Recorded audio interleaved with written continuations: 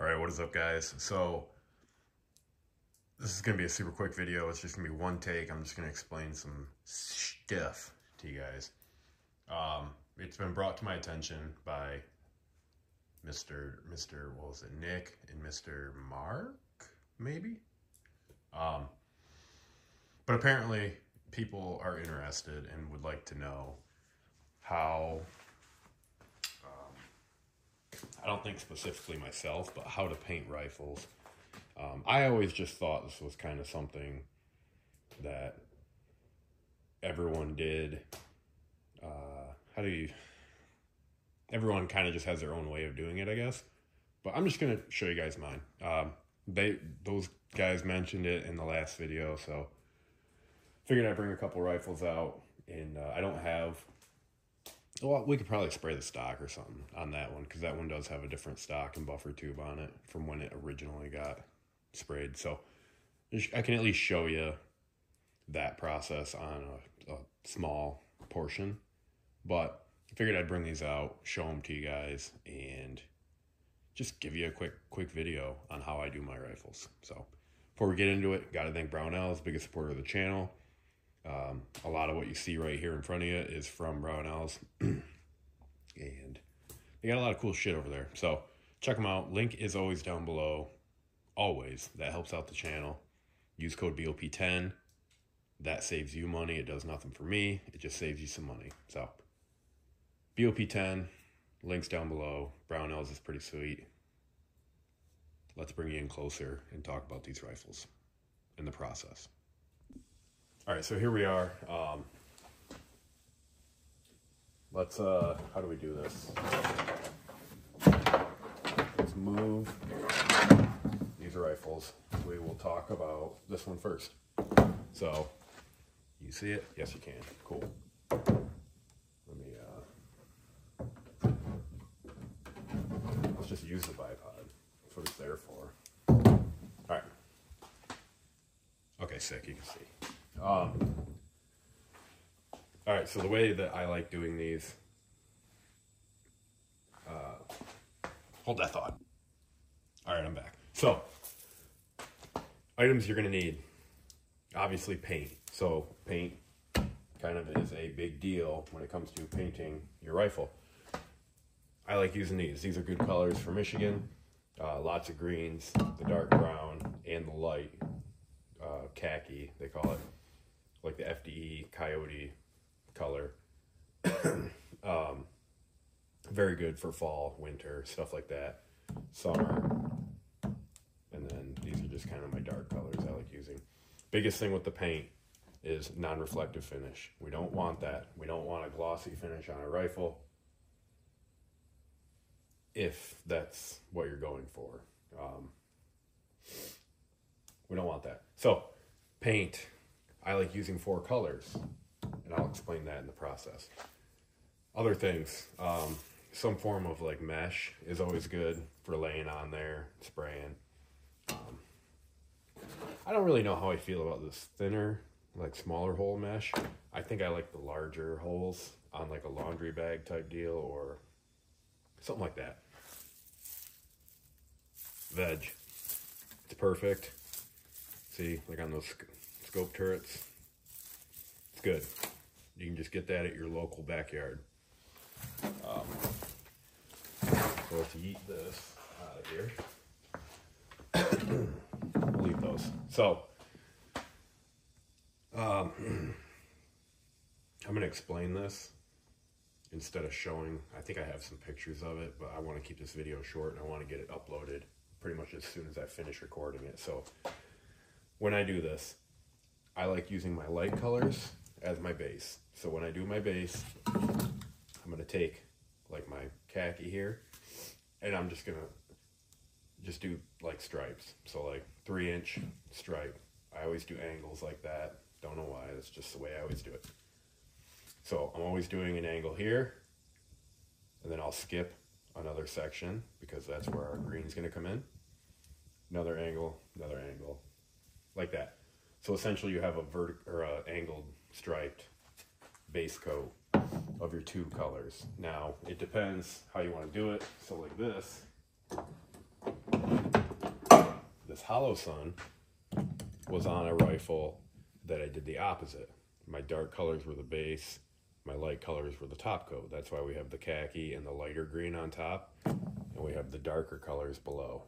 So that's how that works. Let's drop this back on.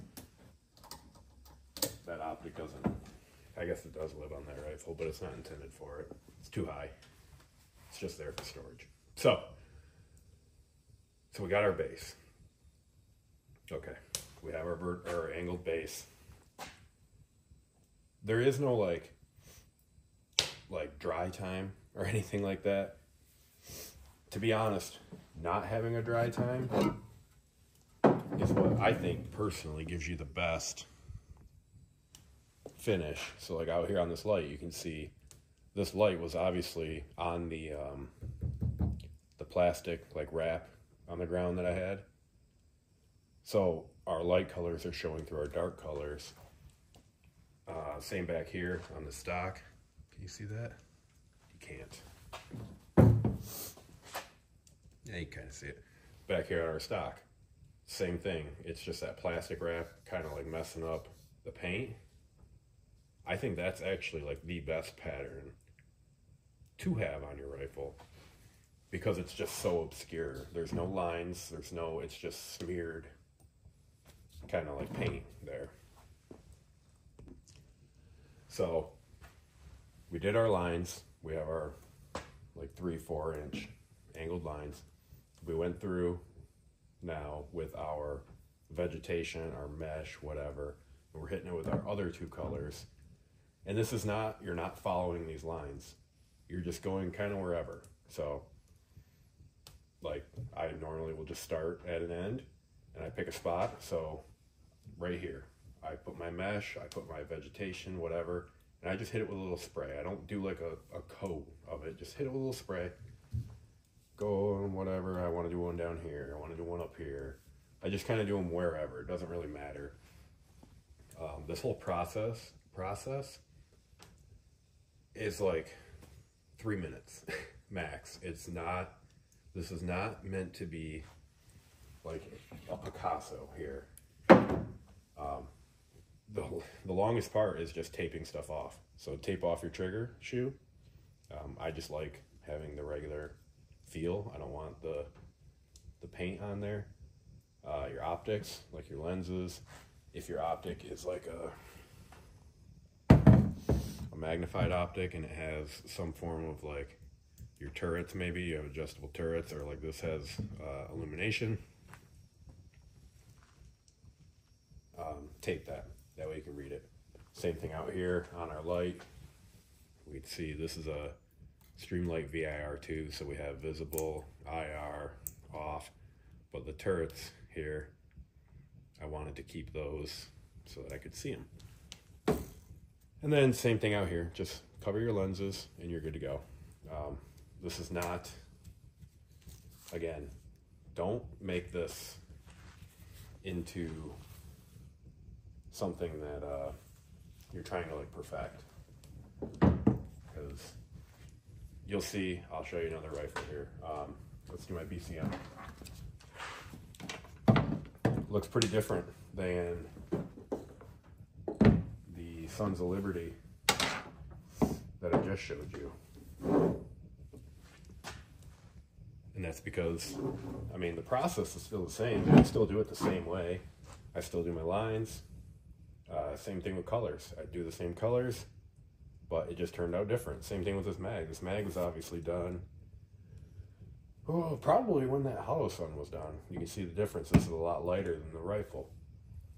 It's just the way you do it. Just pick which colors you want to use first, and then let Jesus take the wheel on that. But there's really not a whole lot to it. It's just, it's basically just pick colors, do a base, go through with some natural vegetation like to your area, and yeah, then just call it good. Here's another one right here, same thing. Not a whole lot really to this. It's just tape, pick colors, spray it, and then even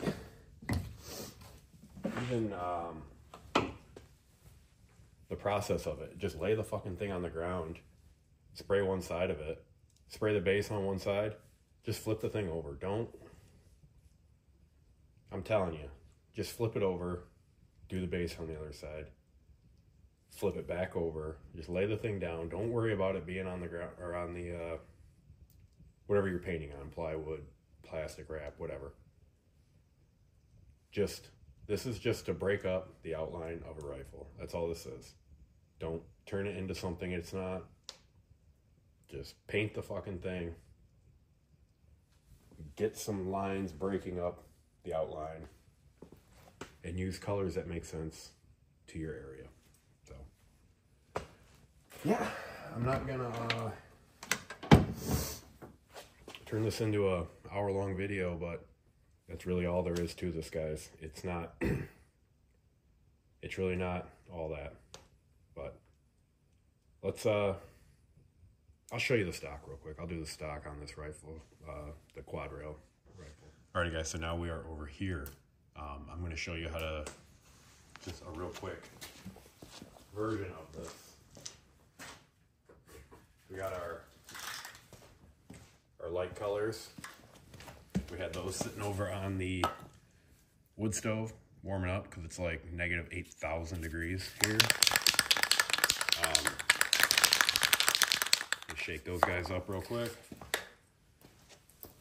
We're going to start off with our green.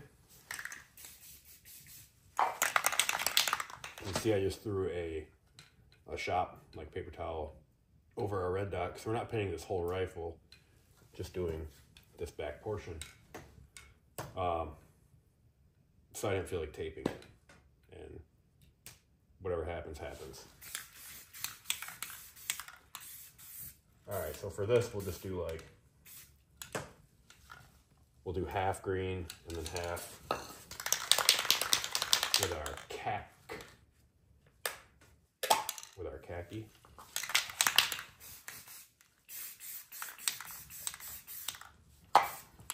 Alright, looks good to me. Then, come over here, flip this gun over, stick our paper towel back on. What did we do? We did green on the front. Let's do it on the back on this one. Come back here. That way we know we're getting the whole thing.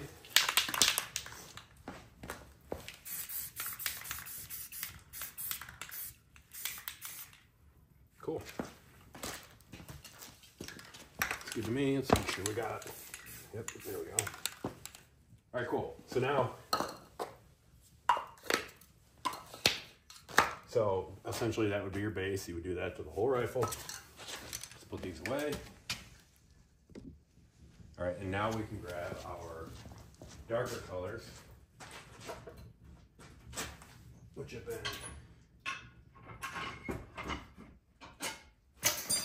warming up on the wood stove. Give those guys a quick shake. Let's start with, let's do green. I like the green. Cool. Let's show you a little of both. So we'll do a little bit of our mesh right here. Come on, lay on there.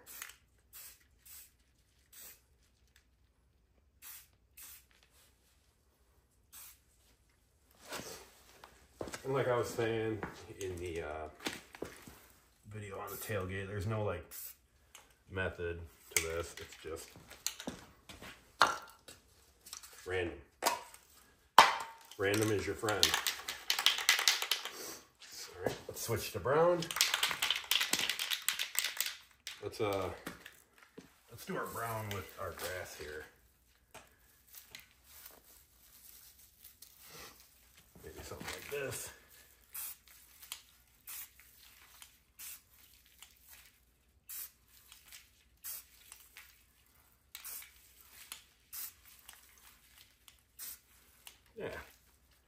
How about that? So for this rifle, I'm gonna have to actually just darken this up a little bit because we had the rest of this rifle is pretty dark. So something to consider. All right, cool. There's that side.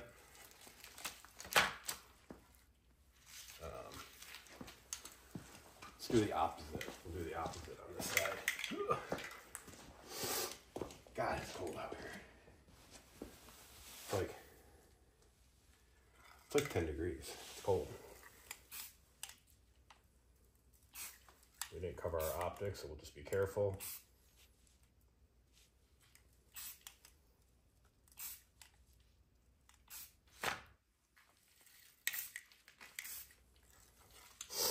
Looks good to me.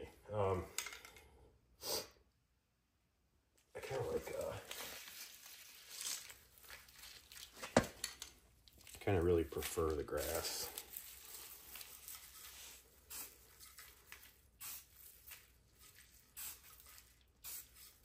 Especially for this rifle, like I said, we want this thing to be pretty dark. Go back to green. We haven't done green on this side.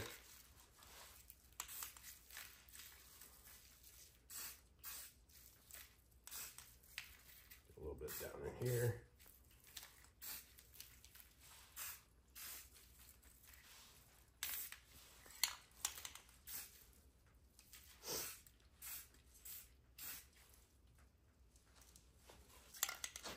All right. Make sure we got the top of our stock good.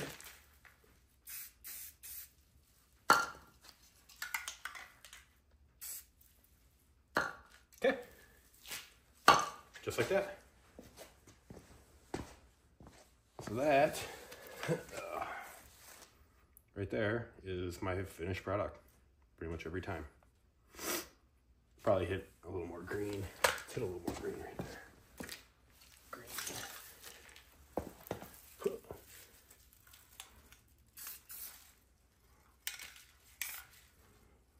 Okay. It's good to me. There we go. That's pretty much how I paint every rifle I own. Super easy. Anyone can do it. Now just let that sit. Hopefully it darkens up. It'll look more like this. It will be good. So that is my crash course on painting a rifle. Pretty easy. Even a caveman can do it. Ooh, yeah.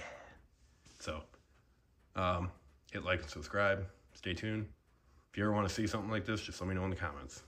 Peace. Love you.